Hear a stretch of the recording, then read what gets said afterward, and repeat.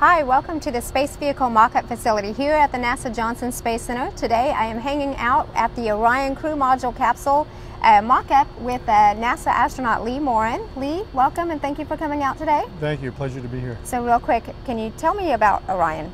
Orion is a man-capable spacecraft that is able to go far beyond the low Earth orbit to allow us to explore deep space, including the Moon, Mars, or asteroids. So real quick also, just tell me briefly what your title is in relation to this. We know you're an astronaut, but what is your business here with Orion? Currently, I lead the Crew Interface Rapid Prototyping Lab, or RPL, where we're building the prototypes for the displays and controls for Orion. We build the prototype hardware, and we also are building the software for the cockpit displays and controls. And that software next year will be taken by Lockheed Martin and turned into the flight software that the astronauts will use to fly to Mars. Wow, that's exciting. And so what milestones are we looking at? I understand there's going to be an exploration flight test. There is, the EFT-1, Exploration Flight Test 1. It will be about a year from now, okay. And that will take the Orion capsule over 3,000 miles above the Earth, so it can return very fast and test the heat shield. Okay.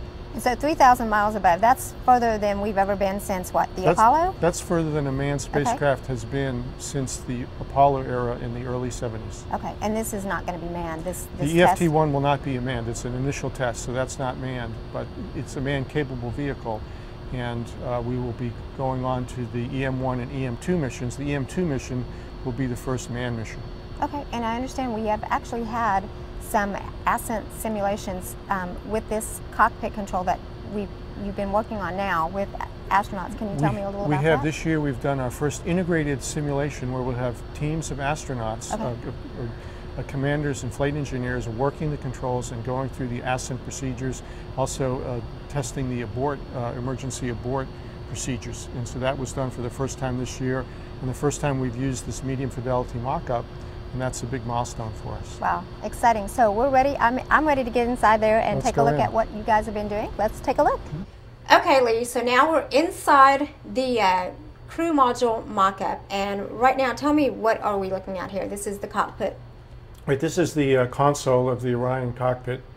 And basically the view you have now is the view that the astronauts who are going to be leaving these near-Earth orbit and going out to Mars or the Moon or an asteroid, this is the view of how their mission starts.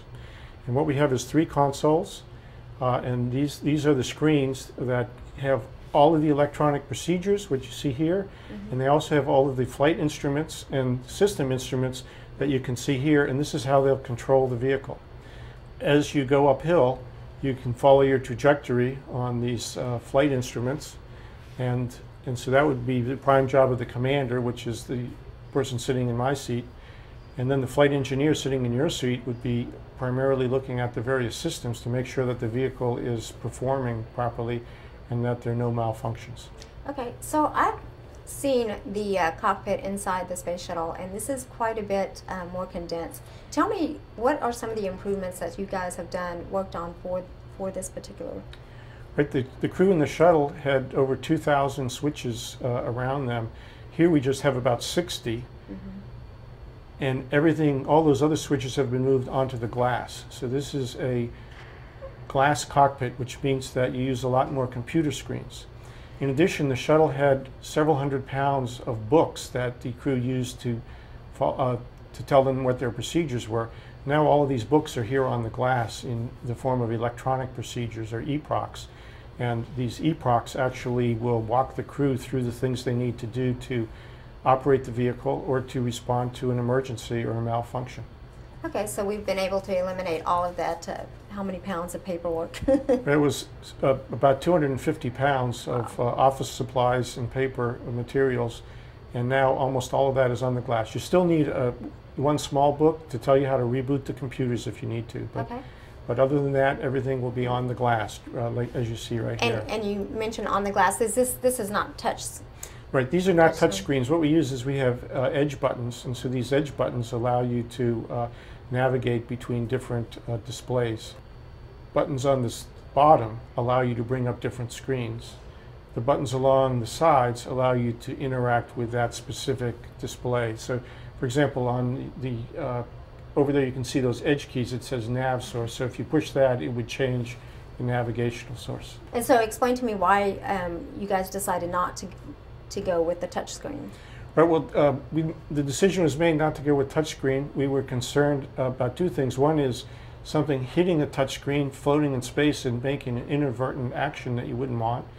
And the other is that touchscreens really require your fingers to touch the screen, and in spacesuit gloves, that becomes a problem.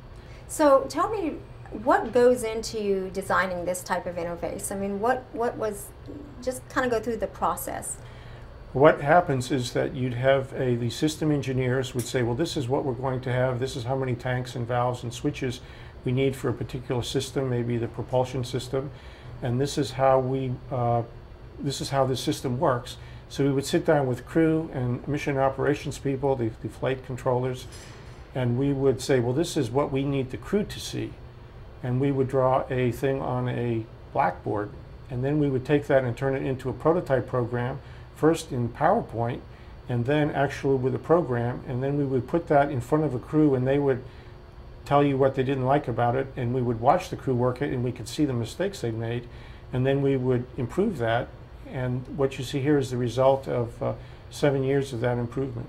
And so these sims that we've been doing is designed to help us kind of find out what things work and what things don't work. And that's right, and using more and more of the cockpit together. So the big milestone that we've had this year is we've finally gotten so that we are working with the cockpit as a whole. And so you have two people working together and doing a complete phase of a mission. In other words, an ascent all the way to orbit, all the way up to the burns that you do in orbit to adjust your orbit or adjust your trajectory, and doing all those tasks, which involves using many different systems. And so we brought all those systems together with all the procedures to do that as an integrated cockpit evaluation. And so that's a great milestone. We did that for the first time in this medium fidelity mock-up this September, and that involved doing also our first look at ascents and also ascent aborts, where you have emergencies where you have to stop going into space and return to Earth. Tell me what is next. What are the next steps in designing this, and when do we know when we have the control system? Right, the next steps for this, we're doing another evaluation in a couple of months in February, which will put it all together with a lot of malfunctions. So we're really going to stress the crews and give them a lot of breaking things that we want to make sure that they can work multiple malfunctions at the same time, working in parallel, and that this arrangement of electronic procedures in the glass cockpit is up to that task.